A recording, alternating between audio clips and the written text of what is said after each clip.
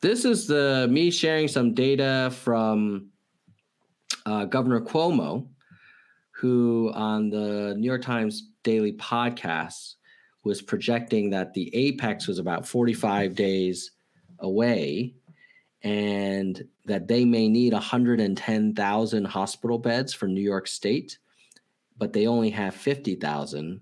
But even more concerning is their projections indicate that they may need 37,000 ICU beds, and they only have 3,000 in New York State today.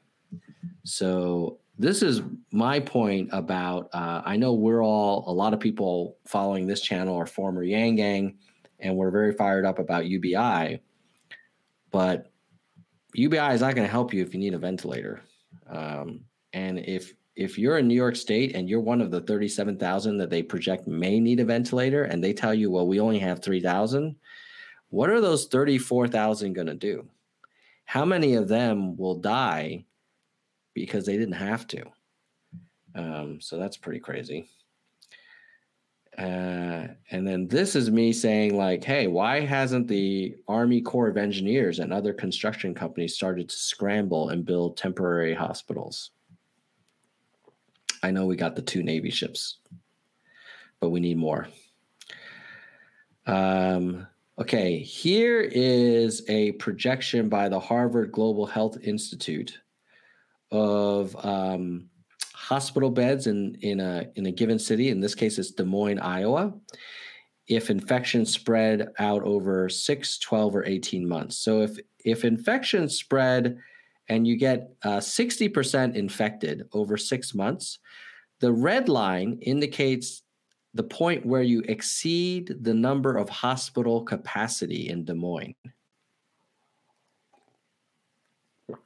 If, on the other hand, it gets spread out and it spreads out over 12 months, then here's the red line indicating that you also exceed your capacity. Even if it's spread out over 18 months, you exceed capacity. There is a scenario where you have enough hospital beds in Iowa. It's if only 20% get infected, and those who get infected are evenly spread over the next 1.5 years. Then the folks in Des Moines will be fine. But as you can see from this data, the hospital bed shortage, the critical care supply capability, and it's not just the ventilators, but it's also the ICU beds and the nurses and the doctors. Those red lines should not be below the top of those bars, to be clear. When you go over the red line, you're FUBAR. Ask yourself, when was the last time you heard President Trump or Vice President Pence talk about this problem? Like, I'm not making this up. This is math. If enough people get infected and they need hospital beds, and we only have so many hospital beds, what are you going to do? Man. Okay.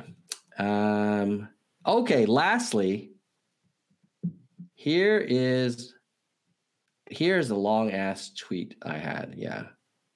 So so we talked about the Governor Cuomo. We talked about the need for more ventilators.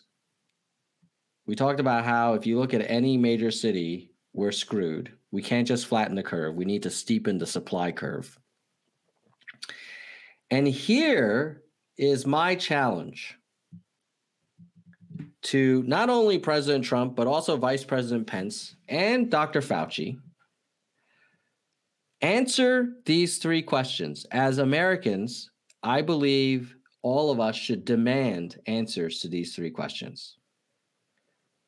Mr. President, what is our current critical care and ventilator capacity? Please give us a number.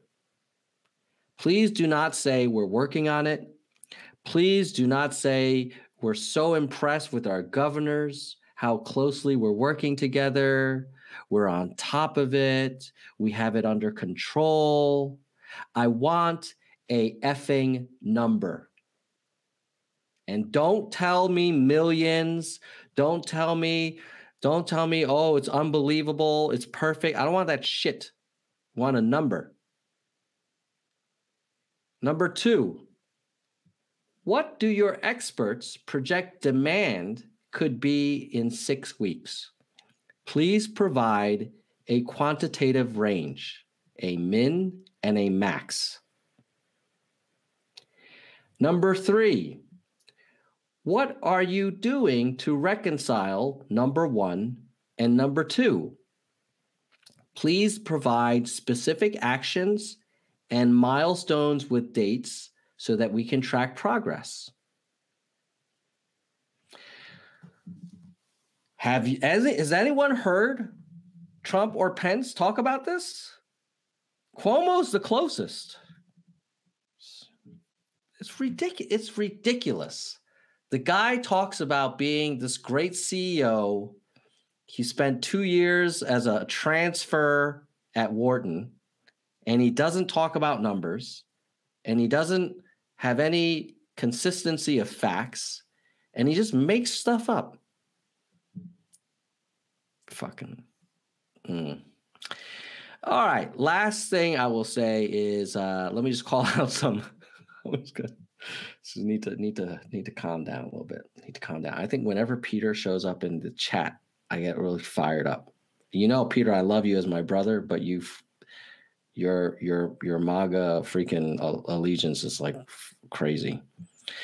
At any rate, I see we have a super chat here from Jennifer Montgomery. So I just want to call out the super chat money is going to help promote this channel. So I'm now spending some of that money on Spanish audio dubbing for some of our popular videos, but also on ad campaigns in Facebook and Twitter to try and like grow the Nerds for Humanity audience, so more people get to see the data and benefit from the information that we can share and the interviews that we do. Jennifer saying we may not need to build more hospitals if we repurpose hotels and motels. Yes, I'm fine with that. That could be part of question number 3, which is how we reconcile current supply and projected demand. And it could be hotels, it could be motels, it could be stadiums, it could be universities, it could be community colleges, it could be military tents, whatever. Like, I'm all for it, but I want to see them do it. I don't want to see this whole, everything's fine. It'll be fine once the weather clears up, and don't worry, the stock market will be coming back. Yeah, of course, I want the stock market to come back. I also don't want a bunch of people to die because we like lollygagged arguing over tax breaks for companies. Like, we got to take care of our people. It's a freaking crisis.